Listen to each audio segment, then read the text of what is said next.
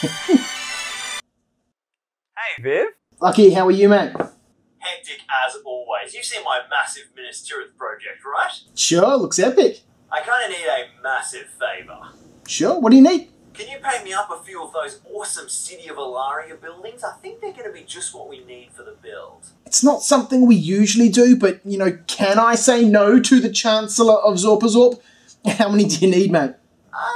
24? Okay, 24. And I sort of need them by the weekend. 24 buildings by the weekend painted. Lachie, it's Wednesday. Sweet, thanks man. You're the best. Fuck. Alright, let's go. I hadn't expected Lachie to call, and I certainly didn't expect to have to build and paint 24 models in, you know, less than 48 hours. But, you know, I was up for the challenge, so why not? Let's do it. The first step, and probably in my mind at this stage the longest, was going to be the assembly. So I threw on Lord of the Rings and got cracking. Alright, so we're not even halfway through the first model yet, and I've somehow superglued a superglue bottle to my thumb.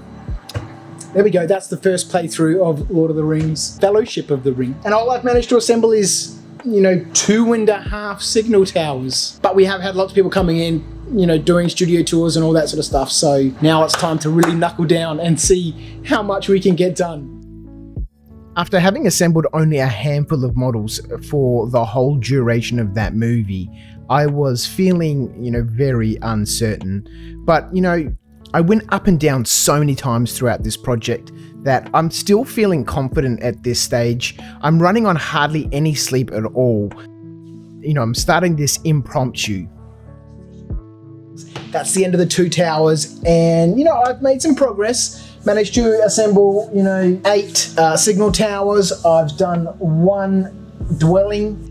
I kept on dropping things on the floor, and there's so much MDF on the floor in the studio, it was impossible to find anything. And develop my plan of attack. I also didn't have a plan of attack, so every time I dropped a piece on the floor, I'd have to go off to the lasers and cut just that part. But I did find that having things on YouTube to watch really helped keep me entertained, especially watching other people's 24-hour challenges or their terrain builds. Yeah, I can do that. And then I go and do something, and then it ends up looking like a bag of crap. Good evening, how are you? Good, thanks. Can I order a pizza for delivery? Right, it's just gone 9:30, well 9:35. I've just begun assembling the next building. Here's my pizza. Now I've got a big pizza, so I've got some for later. But you know, I'm a big greedy bastard, I'm probably gonna eat it all now. Anyway, I was saying it's just gone 9:35. I've just started assembling the 13th building. My eyes are killing me. My back's killing me. I'm running on a couple of hours sleep. I was here at the studio until 6 o'clock this morning, and then, you know, I get Lachlan's call. And I need them by the weekend. But we push on. We'll get it done. We'll see. 24 buildings in 24 hours. It's time for a pizza break. I really am a sucker for punishment. I'd only had 2 hours sleep that day after finishing in the studio at 6 o'clock in the morning. But I'm always one to accept a challenge. I love a challenge. You know, pressure is something that really drives me forward. And I knew I could get this done, but it was super, super hard on me. Alright, it's just after midnight. I just had the biggest scare. I can still smell smoke in the air. Cutting up things in lasers is, you know, dangerous at times. But you know, I was sitting here assembling another building. All of a sudden I could smell this really acrid, you know, smoke, like industrial building burning smoke. I had one of the lasers on, you know, cutting parts that I keep dropping on the floor and losing. And I thought, far out, when the machine's on fire. Couldn't find anything. Went outside, you can smell it, but I can't see anything anywhere. My heart is still pounding. Way too sleep deprived for this. As bad as I was feeling, I really wanted to get this done. Not just for Lachie, but also for myself.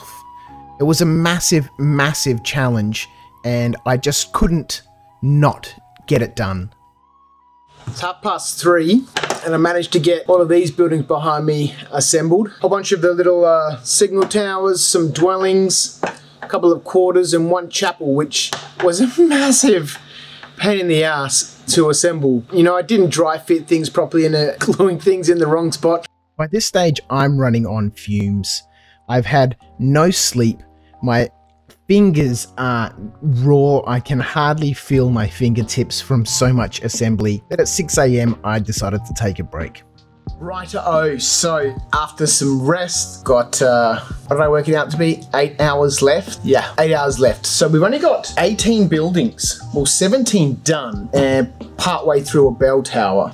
So we still need to do, once I've done this, we still need to do 5 more models. And I reckon inside that 8 hours, you know, I can assemble 5 more models. That's budget 4 hours for painting everything. That leaves me 4 hours to assemble 5 more models. I think I can do it, so time to crack on. After getting a few hours rest at home, I came back to the studio in the morning, determined to see this through. So far, I'm still within the 24 hours period since Lachlan's phoned me, but I'm losing confidence that I'm going to be able to get this done within that 24-hour period. Rightio, that's 1 more done. I think we need 1 more. This is the 23rd building. Almost 2 hours left. I don't think it's gonna happen.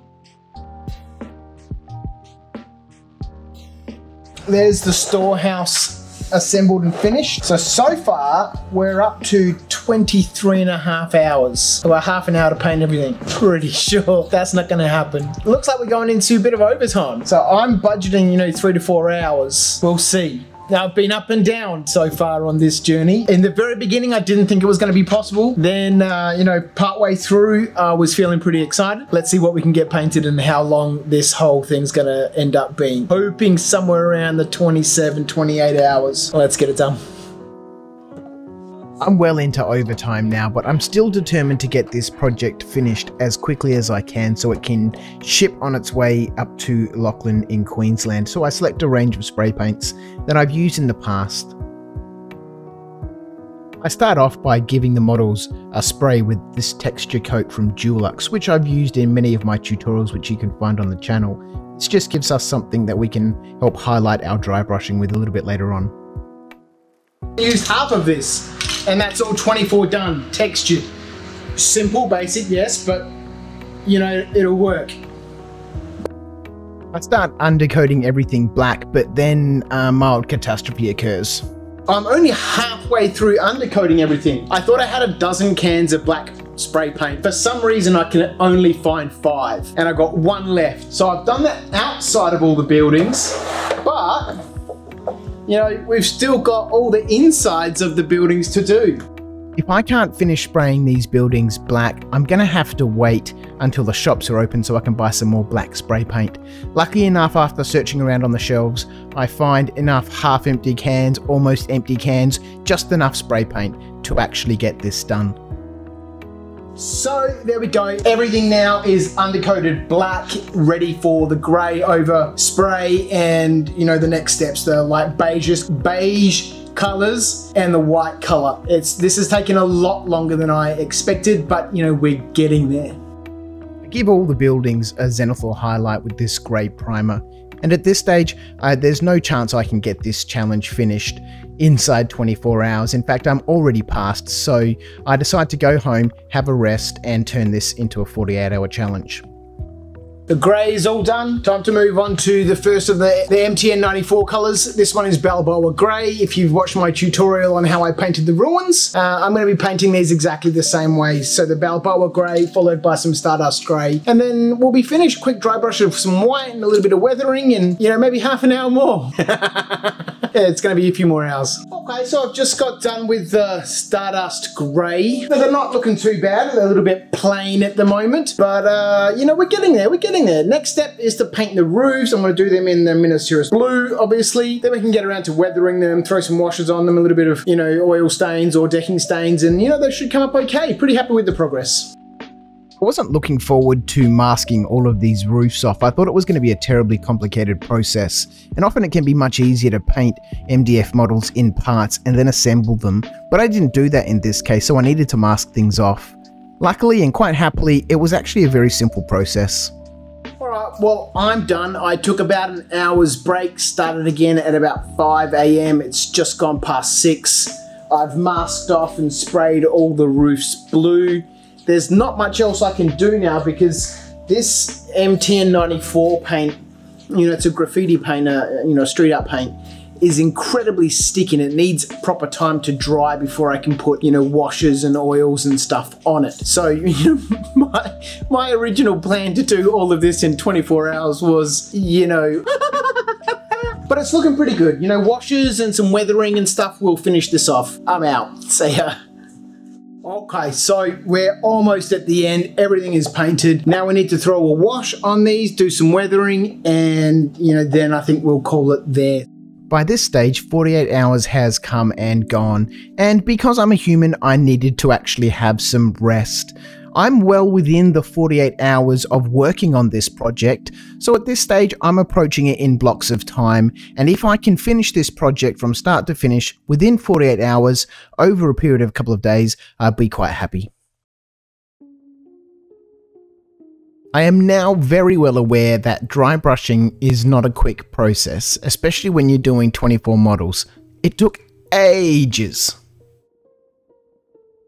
Okay, so we're getting there. So far, I'm up to a full working week, 37 and a half hours on this project. You know, I totally underestimated how long it would take to dry brush things. But, you know, I've got a good chunk of it done. There's still 5 buildings left to dry brush, and then we'll come back with a little bit of decking stain and do some weathering, and we'll be done. So yes, I just need to knock this out now. What, you know, began as a ridiculous 24 hours, you know, has turned into, you know, quite a prolonged exercise here. I'm very confident we'll get it done now within 48 hours. 24 buildings assembled and painted in 48 hours is pretty good. Let's get it done.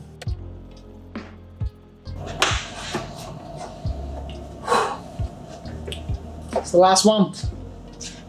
All done. Here we go. It's 6 AM and I'm done. I can't do any more on this set. I've spent 40 hours and 15 minutes working on this set, and I'm pretty happy with it. You know, there's loads of stuff I'd love to continue doing. You know, I hope that this is gonna come in handy for Lachlan and his massive MESBG event. It's been great fun to work on. I would have loved to have smashed it out in 24 hours, but that was ridiculous. But you know, I'm super happy. 24 buildings, built and painted in 48 hours.